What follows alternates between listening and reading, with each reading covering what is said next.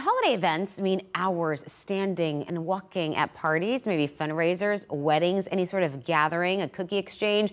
Many women accept foot pain that comes along with wearing heels, right? So Steffie Tomson joining us now. It's a local neuroscientist just to give us some options to still look cute but not be in pain. Good morning, Steffie. Thanks for joining us. Thank you for having me. All right. So the first thing I want to ask you is, how do you go about choosing your shoe that you want to wear if you're going to be standing for a long period of time? Well, I like to say that if you're shopping and you're looking for a new shoe, my favorite suggestion is to go walk in the shoes for about 1 minute. Yeah. And don't look at your feet, don't look at yourself in the mirror, and just think about, how do they feel on my feet? Okay. What's causing the pain? I mean, sometimes we don't wear the right size, or, you know, we don't know where this comfort is coming from, but typically what's causing the pain on our feet? So it's sneaky with shoes.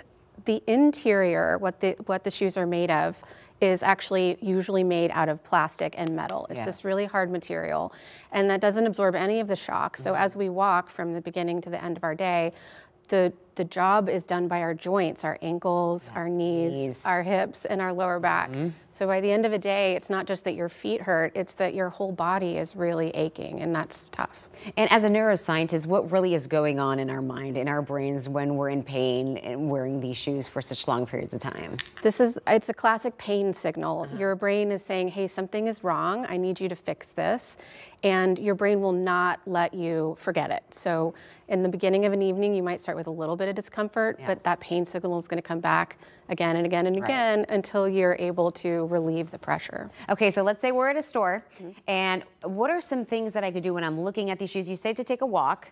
Is there anything else, any tips that you can give us about how to choose the right shoe for our event?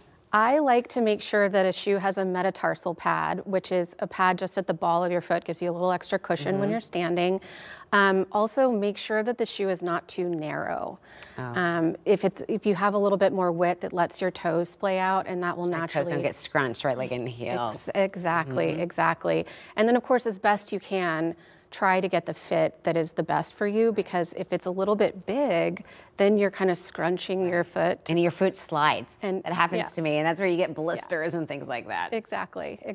Okay, so let's say we are at a party and our feet start to hurt. Like, what could we do? We're not going to be taking off our shoes, right? So what can we do? Well, so one thing, if you know the shoe, you can use rubbing alcohol on a little cotton pad on the inside of the shoe, and that will help the material to soften. The other thing that you can do is you can add a metatarsal pad, which I always recommend. And you can buy that separately if the shoe doesn't come with it? Always. You can get them at any drugstore, Amazon. They're everywhere. And it's just that foam. It's just a little foam pad. Although, pro tip, those do come with like an adhesive. So I would put it into your shoe before you adhere it, just to make sure it doesn't make the toe box too small. Got it. Because you're adding like that extra width. And then the last thing is to keep your skin moisturized.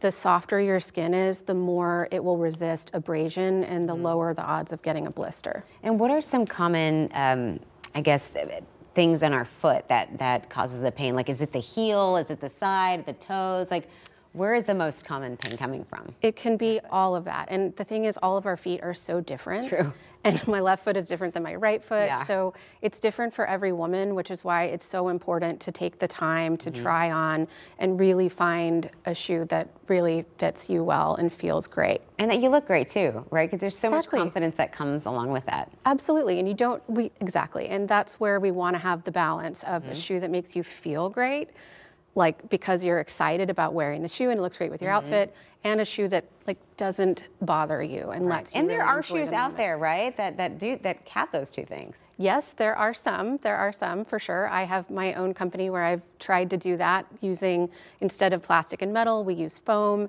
and we've tried to create lines that are really elegant and kind of classic, so they can be sort of a wardrobe staple. Right. I've never seen a shoe look like this, like just Isn't that funny? Open to show what we're like standing on. It's just hard plastic and metal. Okay, well, Steffie, thank you so much for all that advice. We're all still going to look pretty and cute and trendy and pain-free. Yes.